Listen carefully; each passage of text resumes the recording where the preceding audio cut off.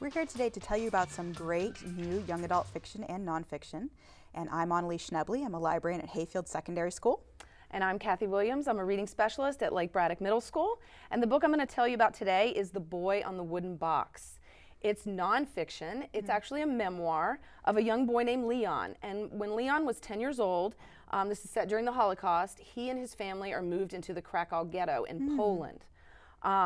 But what's really interesting about his story is that Leon was the youngest member on Schindler's List. So this is a story of his survival and his family's survival during this terrible time in this ghetto, and how Oskar Schindler helped him survive.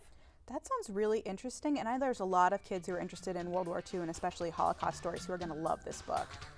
And that's today's book talk.